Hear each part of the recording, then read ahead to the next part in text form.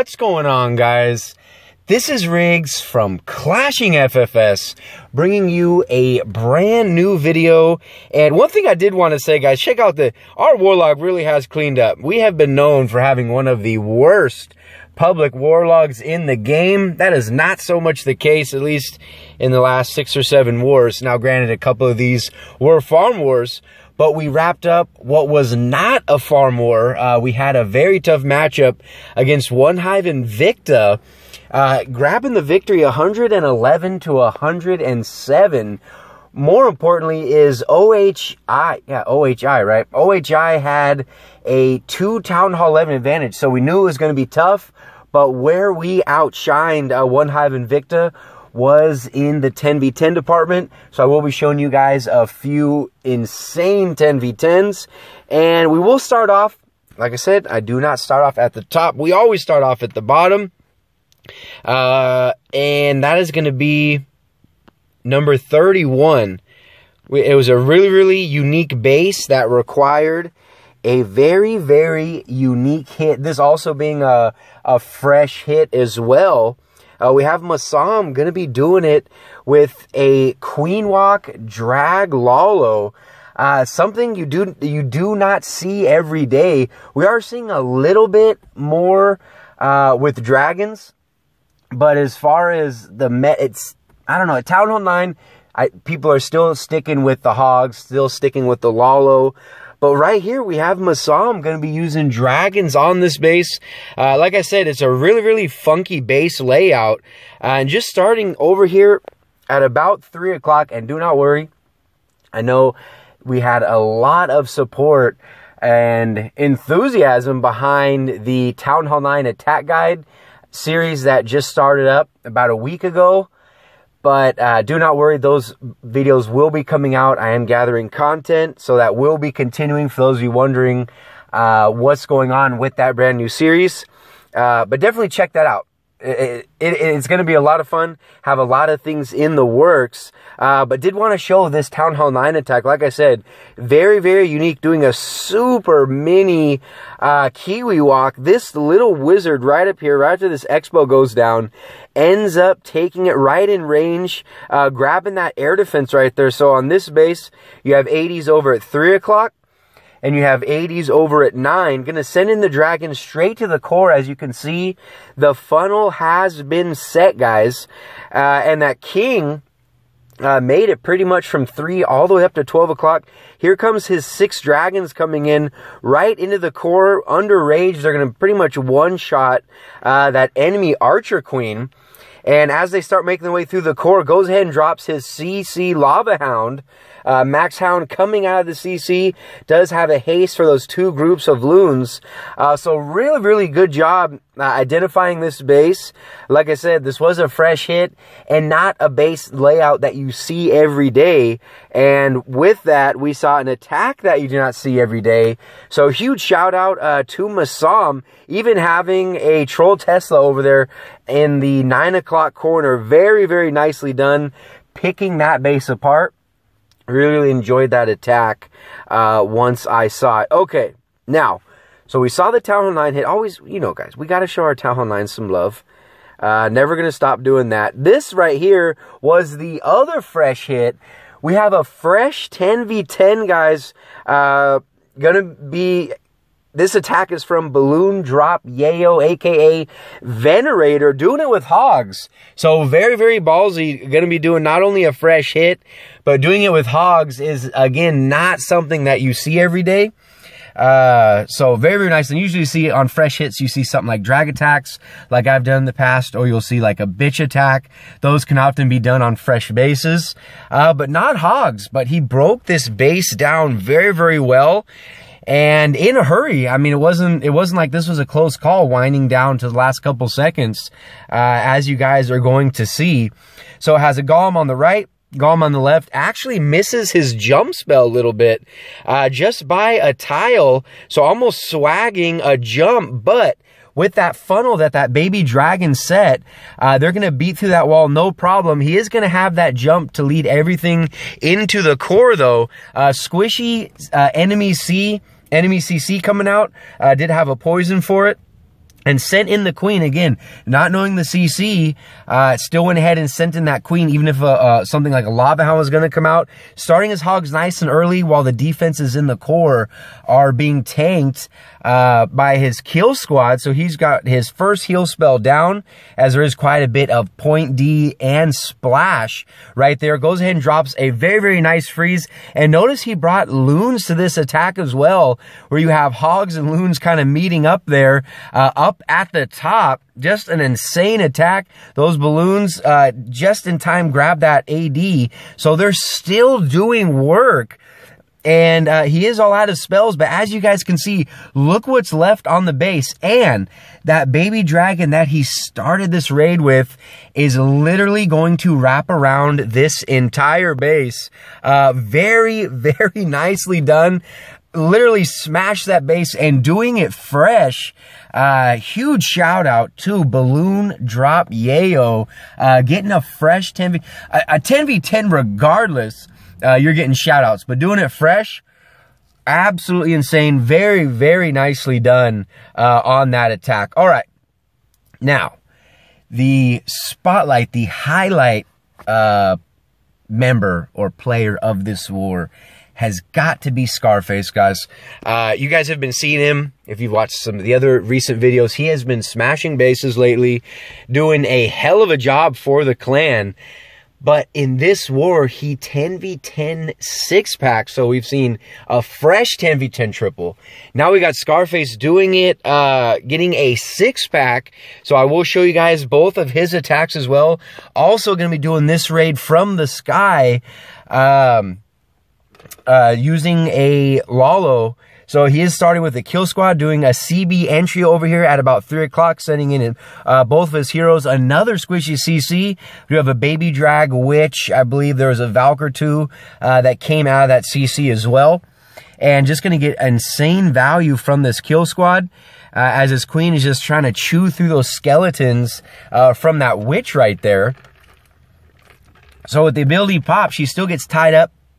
Could not quite get that Inferno Tower down, but he does go ahead and send about 5 loons to it to make sure he takes that out. Notice a nice delay on the haste. Nice patience, not dropping that haste too early to get optimum value to get those loons inside this core. And notice he did not bring a rage for the loon portion. That was the mistake that I made. When I hit this base, he dropped a rage, brought 2 more haste to constantly keep these loons pushing through the base. Has a nice freeze spell that he dropped on that back end IT, and grabbing that archer tower as well. And notice he still has his one of his hounds is still up, guys. So just got incredible value, and that Expo is locked onto it. Those balloons are going to go ahead and drop a few bombs on that Expo, and nothing but a cannon left. And it's just cleanup from this point. Does still have a few loons to help with that cleanup. Has all kinds of pups. Brought a couple minions along as well. So very, very nicely done. To Scarface, that was one of his 3 stars this war. We will go ahead and take a look at the other one. If I'm not mistaken, okay, no, that was a dip, that was a dip. These other hits were actually on some of the heavier, that was a dip, that was a dip, that was a dip as well. I believe, yeah, it was these heavier ones right here. 12 and 18. Okay, so I'll show you guys Scarface's first. We saw his first attack. Let's go ahead and watch his second. Also, he is falling in love, it seems like, with the CB Lalo. Has to be one of my favorite attacks at Town Hall 10, the CB Lalo. Also, a unique base layout that requires a unique attack. If you check out the back end of this base, look at all these wizard towers. He's got all 4 wizard towers and has 4 point defenses, those being the archer towers, all on the back end. Watch how Scarface breaks this down, guys. Okay, so here comes the golem. Drops the golem down, drops down the queen, so she's going to kind of meet up.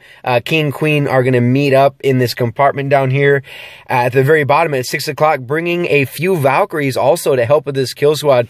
Very, very similar troop composition to the first attack that we saw coming from Scarface.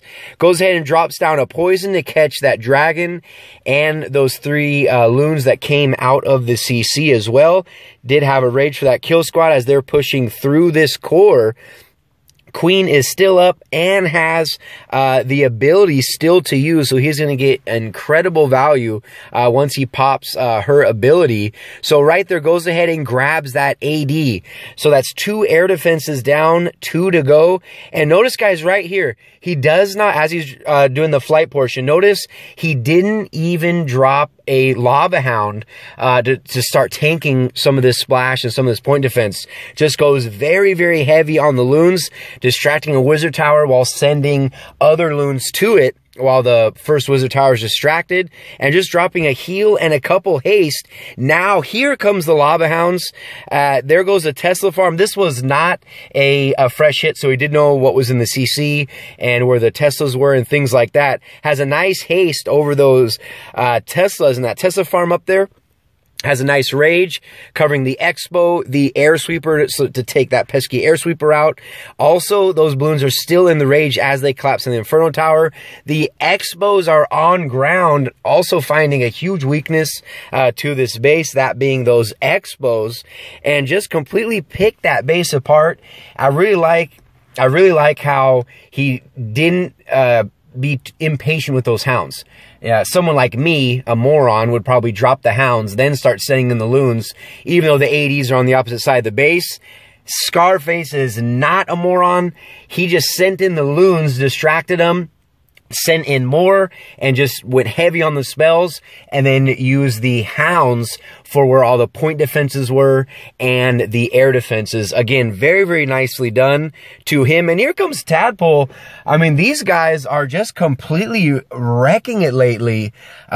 Our hit rates keep getting worse while theirs continue to get better. I mean, it's really, really hard keeping up with these guys.